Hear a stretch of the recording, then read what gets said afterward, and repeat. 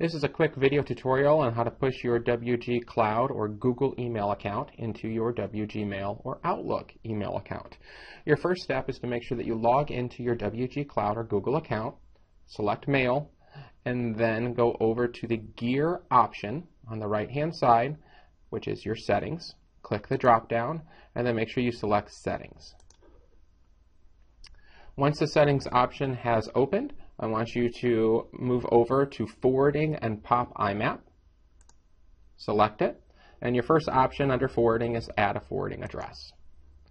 Make sure you type in your Wgmail account, which is your Outlook account, and click Next. It's going to ask you if you want to proceed to forward the mail to that account. Click Proceed. And then it's going to let you know that you have added that forwarding address. Click OK. You have one more step left. Currently, once you've done that, you're going to see that it added your email address for the forwarding copy.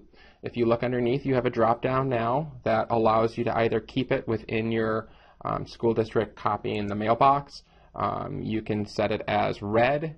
You can set it as making an archived copy, or you can delete it. But you'll also notice that it's currently disabled. Make sure that you select to forward it to that account, and then scroll down to the bottom of your page and save those changes.